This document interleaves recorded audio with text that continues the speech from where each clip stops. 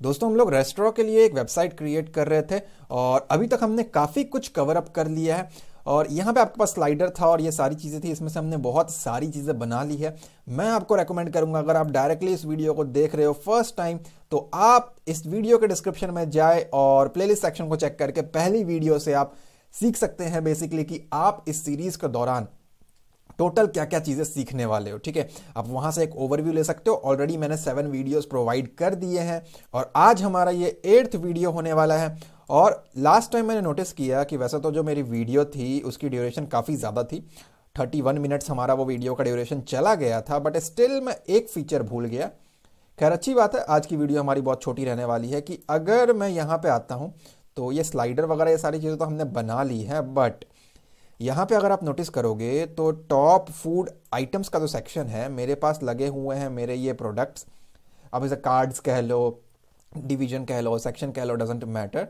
मेरे पास 9 प्रोडक्ट्स हैं यहाँ पे, हर एक के अंदर अपनी इमेज है, हर एक के अंदर उनकी स्टार रेटिंग्स हैं एंड प्रोडक्ट का टाइटल है, प्रोडक्ट का नेम है।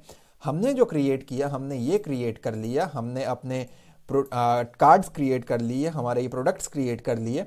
एट द सेम टाइम जो शेडोज था हमने वो भी अप्लाई कर लिया है ऑलरेडी। देन ये हमारे प्रोडक्ट के इमेजेस हैं, प्रोडक्ट की स्टार रेटिंग है एंड टाइटल है। बट जो लास्ट वीडियो के अंदर हमारा रह गया वो था ये जूम इफेक्ट। जब मैं इसके ऊपर माउस ले करके जाता हूँ, when I place mouse on a particular product, so you can see that it's getting zoomed. ठीक है, तो इस इफेक्ट को एक्चुअली हम लोग हॉवर इफेक्ट कहते हैं, HOVER। आप इसे चाहे तो एच ओवर पढ़ लो, फर्क नहीं पड़ता, बट हॉवर का मतलब होता है क्या होगा जब आप किसी चीज के ऊपर माउस प्लेस करोगे।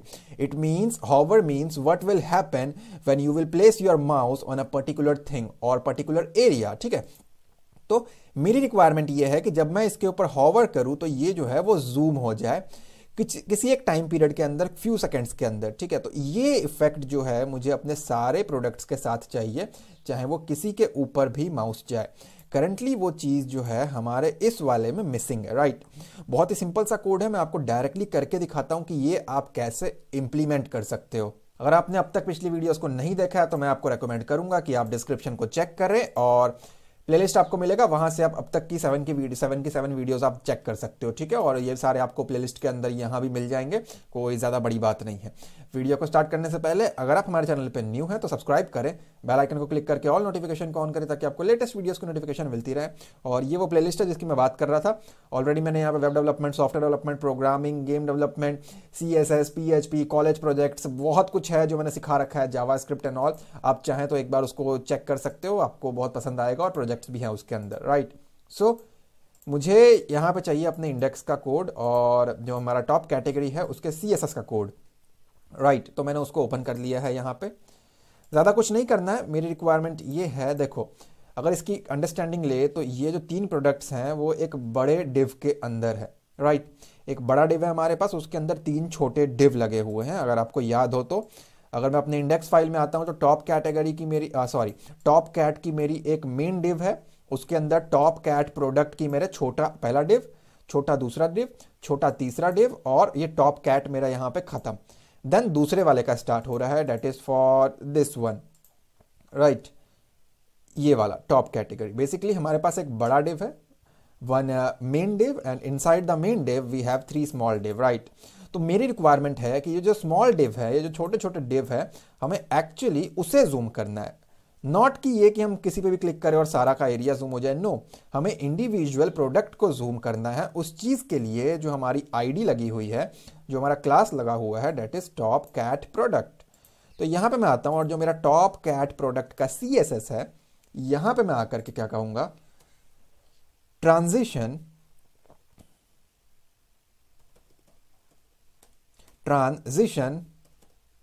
Colon transform TRANSFORM।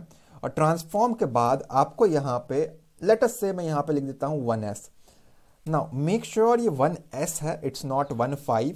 So 1S means time, your time period 1 second, okay, 1 second का टाइम हमें लेना है। और यहां पे आकर के आप क्या कहोगे, आप एग्जैक्टली इसे कॉपी कर लोगे और यहां पेस्ट करके कोलन H ओवर, या फिर ये हॉवर है बेसिकली, तो आप ये अप्लाई करोगे। इसका मीनिंग ये है व्हाट विल हैपन, क्या होगा जब आप अपना माउस जो है वो इसके ऊपर प्लेस करोगे। ठीक है, तो यहां पे आकर के मैंने इसको स्पेसिफाई किया ट्रांसफॉर्म कोलन स्केल ब्रैकेट, और यहां पे मैंने स्पेसिफाई कर दिया इसको 2। यहां पे आकर के सेमी कोलन, मैं सेव कर रहा हूं इसको और यहां पे आकर के रिफ्रेश कर रहा हूं। जब मैं इसके ऊपर माउस लेकर के जाऊंगा तो आप नोटिस करोगे ये ऑलमोस्ट डबल हो रहा है, it's getting twice of its actual width, right. Reason is, अगर आप यहां पे नोटिस करो तो मैंने इसको 2 प्रोवाइड किया है।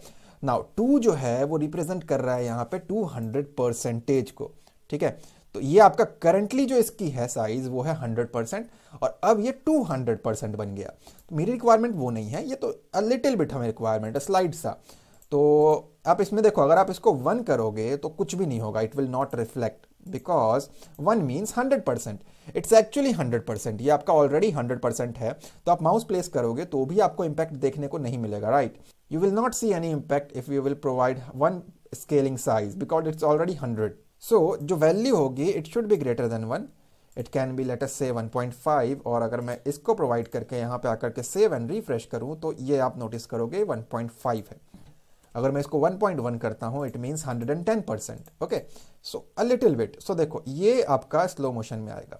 नाउ बेसिकली ये 1.1% का स्केल साइज होने में आपका टाइम ले रहा है 1 सेकेंड।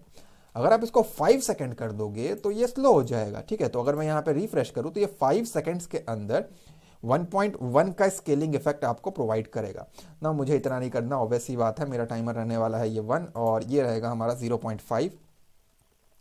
और यहाँ पे आकर के अगर मैं रिफ्रेश करता हूँ तो आप नोटिस करोगे कि ये आई थिंक हमारा वो इफेक्ट बन चुका है। ठीक है, तो आप यहाँ से उसको वेरीफाई कर सकते हो, उसे मैच कर सकते हो। Now let's try to understand this code. Transition लगानी है हमें, छोटे मोटे कुछ एनिमेशंस परफॉर्म करने हैं, ट्रांजिशन लगानी है, एक इफेक्ट लगाना है। What is transform? आपने एक मूवी देखी होगी या सुना होगा ट्रांसफॉर्मर। बेसिकली वो एक रोबोट है जो कार में ट्रांसफॉर्म हो जाता है, right. Transformer is a robot that can also get transformed into a car and vice versa, and इसका ऑपोजिट भी हो जाता है, राइट। सो ट्रांसफॉर्म का मीनिंग क्या होता है? ऑब्जेक्ट की शेप चेंज करना, to change the shape of an object. देखो अब ये नहीं है कि आप इसका शेप ही चेंज करोगे, इट कैन बी एनीथिंग। आप उसको रीसाइज कर सकते हो, आप उसको मूव कर सकते हो, anything that will be considered as transform. ठीक है, उसमें चेंजेस करना। तो मैंने इसको बताया एक ट्रांजिशन लगाना है और ट्रांसफॉर्म करना है, एंड जो ऑब्जेक्ट है मेरा वो 1 सेकेंड का टाइम लेगा ट्रांसफॉर्म होने के लिए। It will consume 1 second time to get transformed, right. अब जब इस प्रोडक्ट के ऊपर माउस हॉवर होगा तो क्या होगा? ये ट्रांसफॉर्म हो जाएगा, इट विल गेट चेंज्ड। और क्या चेंज होगा? उसका जो स्केल है, उसका जो साइज है वो बढ़ जाएगा, राइट। उसकी बॉडी का एक स्ट्रक्चर जो है वो चेंज होगा, एंड स्ट्रक्चर कितना चेंज होगा? 105%। करंटली वो बाय डिफॉल्ट 100% होता है, तो वो 5% आपका बढ़ जाएगा।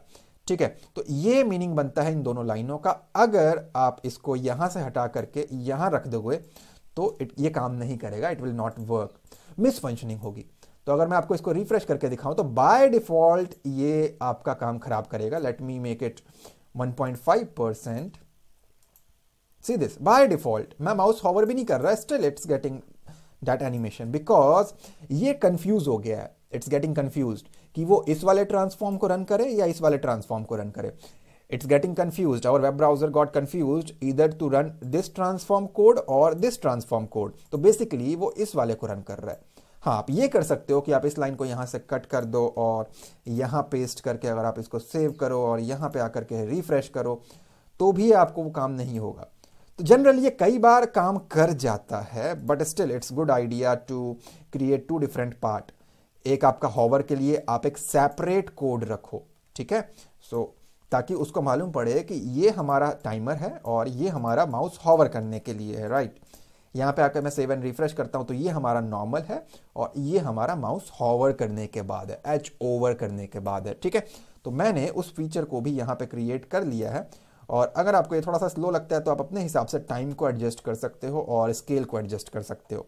दोस्तों उम्मीद करता हूँ आपको ये डिटेल में समझ में आ चुका होगा। अगर आ गया है तो प्लीज़ लाइक करो और कमेंट में अपना फीडबैक दें और इस प्लेलिस्ट को फॉलो अप जरूर करें।